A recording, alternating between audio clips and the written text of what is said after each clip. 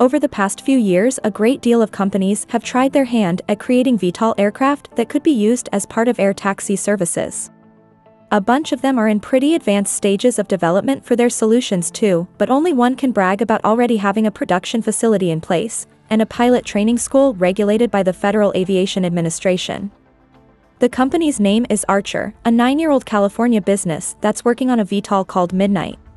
It is one of the few companies of its kind to be backed by a major carmaker, Stellantis, and to our knowledge the only one to already have in place a production facility for this type of aircraft.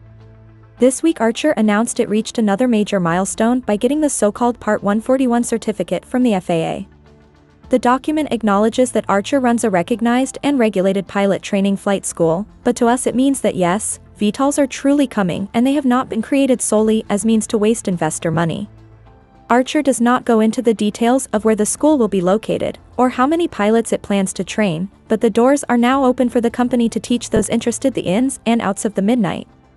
The aircraft is supposed to be used as an air taxi capable of cutting travel times in crowded cities from 1.5 hours by car to just 20 minutes. All while burning no harmful substances, as the VTOL is powered by electricity. The Midnight is capable of moving, aside from its pilot, up to 4 passengers and their carry-ons. It does so by employing 12 electric motors that spin an equal number of propellers and draw power from 6 onboard battery packs.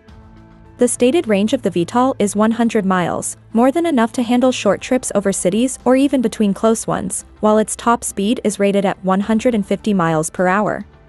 Capabilities impressive enough to even have the US Air Force interested in getting its hands on it, especially given the aircraft's rapid charging and back-to-back flight capabilities. Archer will assemble the Midnight in a 400,000 square foot factory called ARC, already in its final stages of preparation for production at the Covington Municipal Airport in Georgia. The company plans to have the place ready to roll by the end of the year, with 2 VTOLs per month scheduled for production. When the lines will be rolling at full capacity, that number is expected to rise to an impressive 54 per month. It's unclear how much one will cost for air taxi service operators.